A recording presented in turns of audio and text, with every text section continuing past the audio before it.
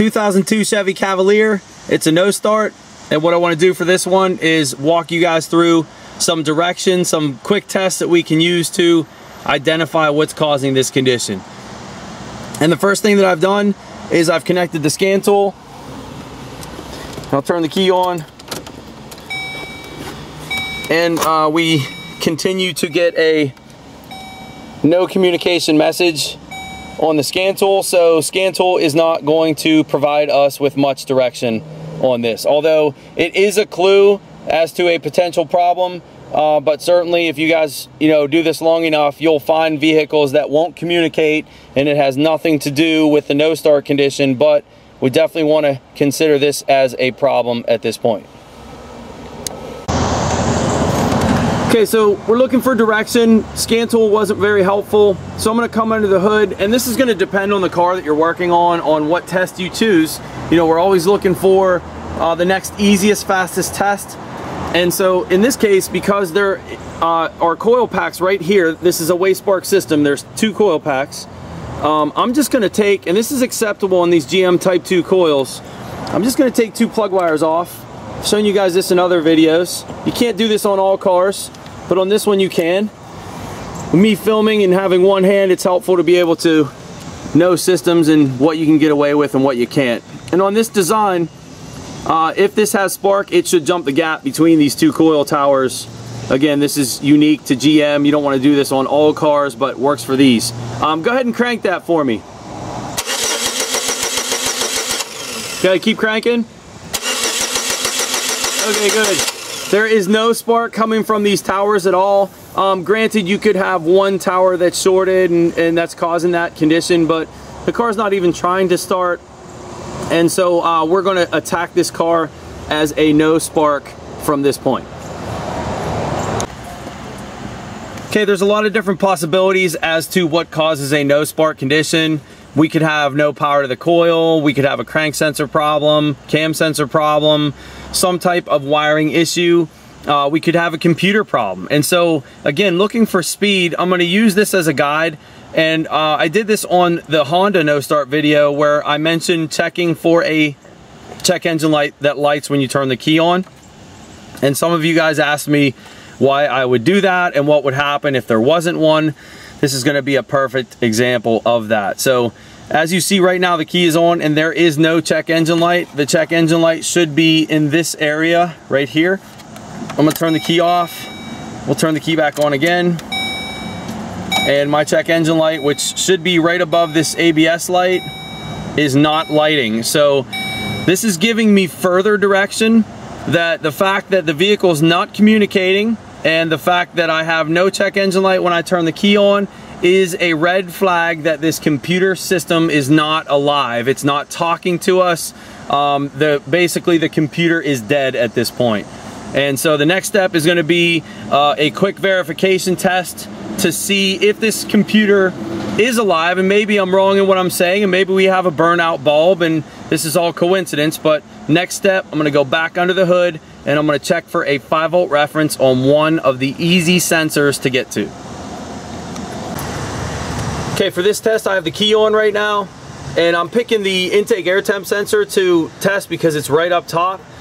And a little bit of theory needed for these thermistor circuits would be very important to have a little knowledge on these. Certainly is helpful. But a thermistor uses a 5-volt reference, which is the signal, and a ground. And so on any thermistor circuit, if you want to see the full 5 volts that the computer applies, you need to unplug the sensor. You unplug a thermistor on any thermistor, we should have 5 volts on one of these 2 wires. I already have the signal wire back probed, and you see on my screen that I have 0.1 of a volt. I'm going to go ahead and move this over just to prove to you guys there's nothing. Actually, I'll do a quick test up front. Actually, can you do that for me? Thank you. Just the black. Go on the front side. Turn it around. It'll be easier. Just don't stuff it in there because we don't want to spread those pins apart. Just touch it there. Good. And we got 0.07 on that wire. And then touch it on the other one. Again, guys, we are just touching that. We're not stuffing that in there and spreading the female terminal apart. And the other wire, we got 0 volts on that circuit. So one other thing that we want to do multimeter basics, you can let that go, is you want to make sure, and we didn't do this, we want to make sure our meter has a good ground. And I just touched my meter to battery positive. So anytime you have an unexpected result, you always want to make sure that that ground is good. And even though you're on the battery, you can still have a bad ground connection.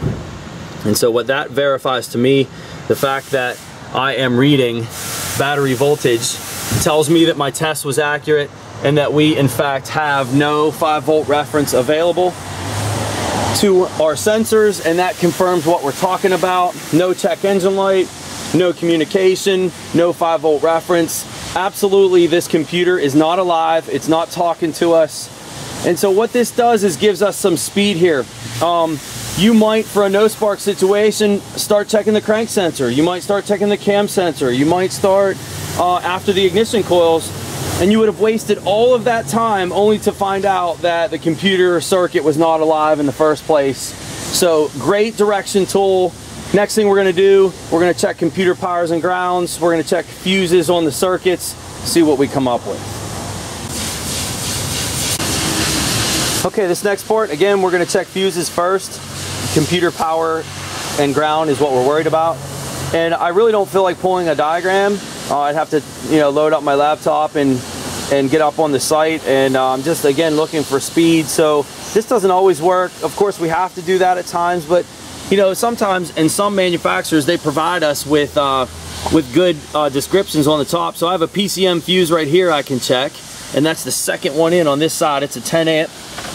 And what I'm going to do, using my multimeter that's already connected, just going to touch the tabs on the back of the fuse, and that's going to be a good measurement. And what I want to see on both sides of a fuse for a good fuse is I want to see 12 volts on both sides. If I see 12 volts on one and 0 on the other, that's an indication the fuse is blown. If I see 0 on both pins and it's a computer fuse and the key is on where we should have 12, that's not a bad fuse, but that tells you you have a main power problem, maybe an ignition switch or a fusible link that's blown. So our first measurement is going to be on this PCM fuse right here. I'll take you up to the meter. You see I got 12 volts on this circuit. Try to get rid of the glare. 1185, battery's a little weak. I'm going to move this to the other side of the fuse, stay focused on the meter. So what we know right there is that computer fuse is good. Now there's a few other ones that we could eyeball while we're here. And we have a PCM HVAC fuse, 50 amp, and an ignition fuse. Maybe really no reason to do the battery fuses, but we can do a couple checks on those. I'm going to focus you on here, and I'm going to check those big fuses. These are maxi fuses, or technically they're fusible links. This is my PCM HVAC fuse that's hot on one side, hot on the other side. That is a good fuse. This is the ignition fuse, power on one side, power on the other. That is a good fuse. So the next thing I want to do is check the interior fuse box, see if we have any designated fuses in there. Okay, so we have an interior fuse box we want to check now too. And nice of GM to provide a legend on their fuse box. Ford should take note here. It is really helpful to not just put numbers on here, but to actually tell us what they are. Maybe some of you Euro market people too. Start labeling your fuse boxes, please.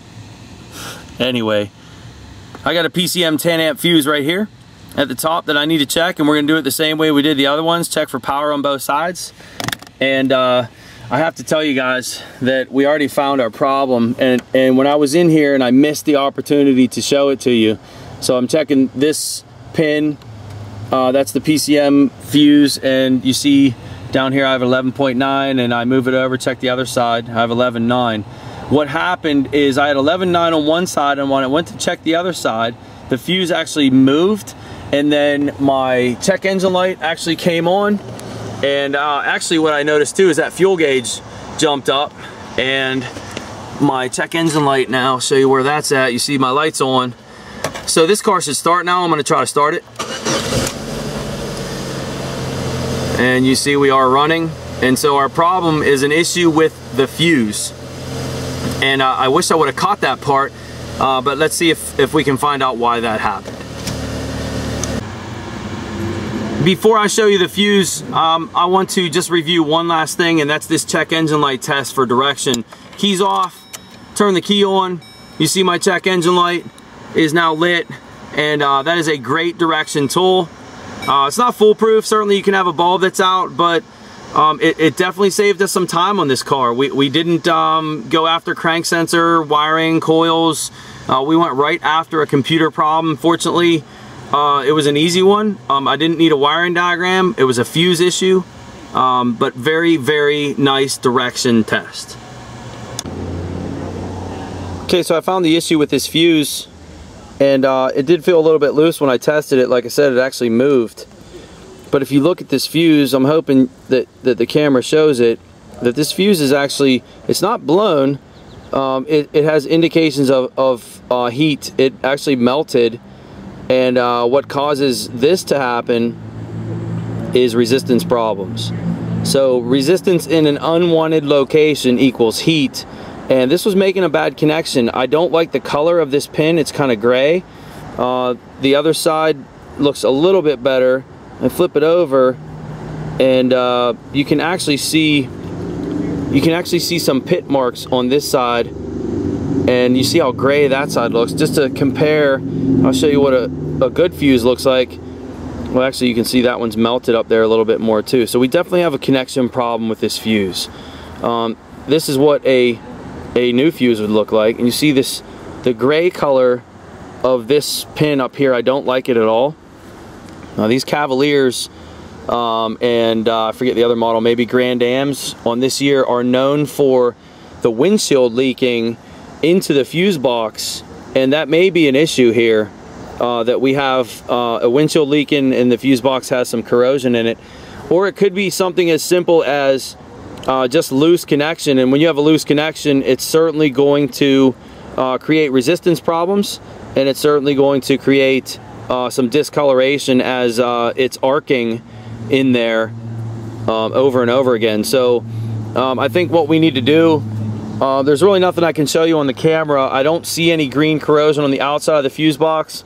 I am going to tighten the terminals up and put a fuse in this car, and we're going to take it for a drive and really give the car back to the customer and see what happens. If this problem happens again, then the suggestion is going to be to replace the fuse box and to fix the windshield leak if there is one. But I really, for this video, just want to emphasize again the direction that we picked, using the scan tool, no communication, using the check engine light, it wasn't lit, going under the hood, seeing no 5-volt reference, and of course no spark. But that led us away from the ignition system, that led us away from all the other checks that you would typically do on a no start. And it's just a very valuable test, and I want you guys to adopt it. I certainly have these procedures in my book too, to emphasize direction. And if you got better direction, you're going to get to where you're going a lot faster. And speed is key. Time is money. So hopefully you guys enjoyed that, and just really thank you a lot for all your support.